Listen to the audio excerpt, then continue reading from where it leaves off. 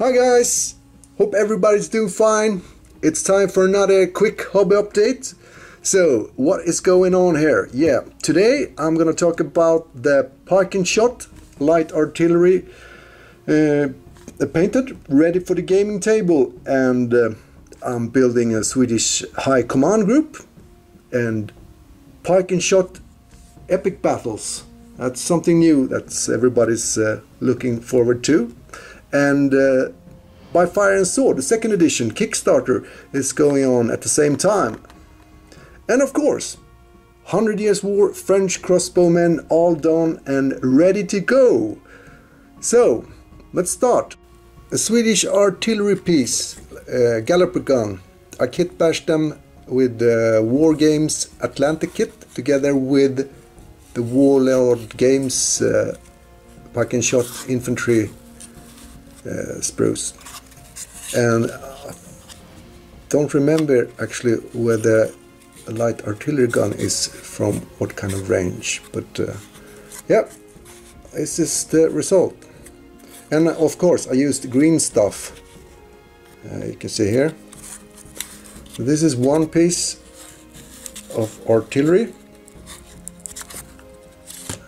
and there's the second one.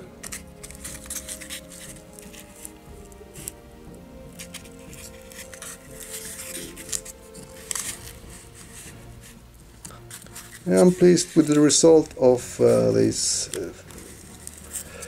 little artillery crew and artillery.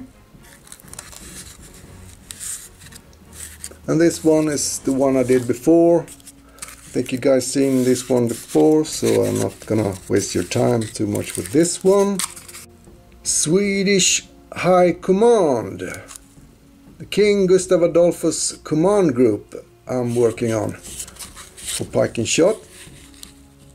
This is Prince Rupert, but it's going to be another high ranking officer supporting the king. And yeah, those twos are already painted. It's just the rest of the little crew here for the command group that needs to be painted. So that's it. And while we're talking about Pike Shotte, I'm going to go all in, yes, with the Pike Shotte epic battles from Warlord Games that we are going to get this spring. So that's going to be very interesting, and I haven't got hold of any of those infantry sprues that they are releasing in the War Games Illustrator, I think. So I thought at the same time the Pike Shotte epic battles going to be released, the By Fire and Sword second edition is now going to be released on Kickstarter. So my local hobby store had a sale, so why not jump on the Fire and Sword, so I could use these figures with the Pike Shotte epic battles and the Pike Shotte epic battles with By Fire and Sword. I thought it was a nice opportunity. So these ones I got, and also another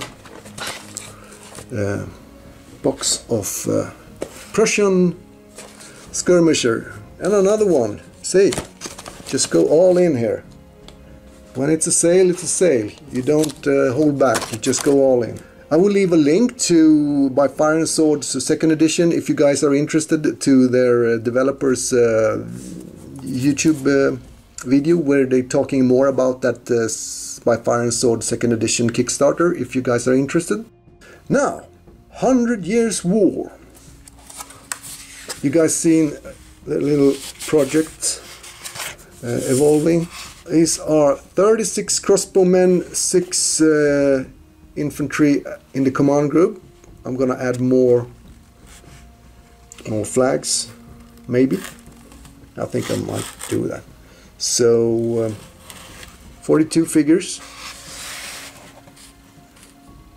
and a very nice little division, or is it 4 division, or is it 2 division? I'm not sure. Here we got Rambus, Master of Crossbowmen, the Lord in the center with his command group. So I just need to start basing all the figures I've been painting, and that's a big project too, but it has to be done. So yeah, Crossbowmen,